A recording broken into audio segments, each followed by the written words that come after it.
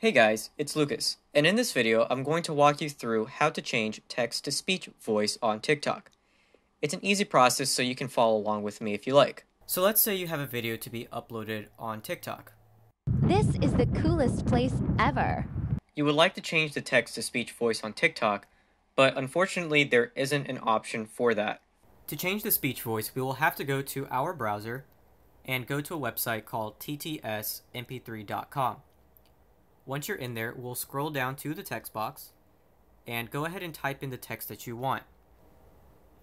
Now, underneath the text box is a drop-down menu of the different language varieties. So I want to change my text-to-speech voice to the male Siri voice. So out of these options, the British English Brian sound is the closest sound to the male Siri voice in case you want to use that one. So you can select that and then hit the read button to read the text to you.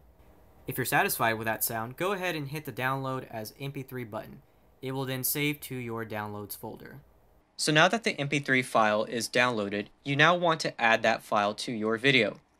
To do that, you will have to go to the Play Store if you're on Android and download an app called UCut Editor. If you have an iPhone, you can use the iMovie app. So go ahead and download UCut and open it up.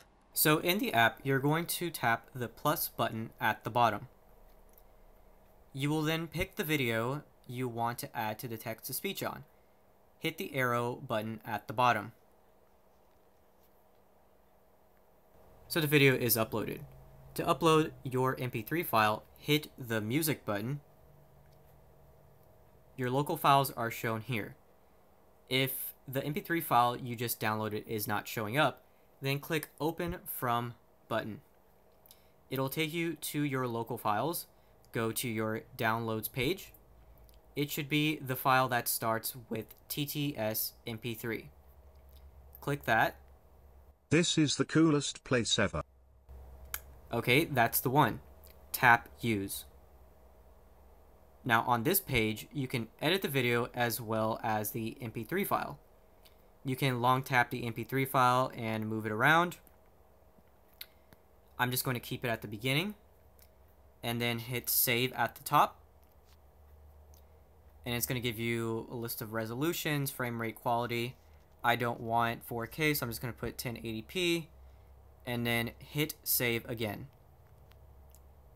The app will convert the video. Okay, it's saved. So now you can get off the app. So now you can go to your TikTok user page and go ahead and click the upload new video button. Hit upload and choose the video that you want to use. This is the coolest place ever. So now you can add the text and do whatever edits to your video. Thank you for watching the video. If you have any questions, don't hesitate to let us know in the comments. And also, don't forget to like and subscribe.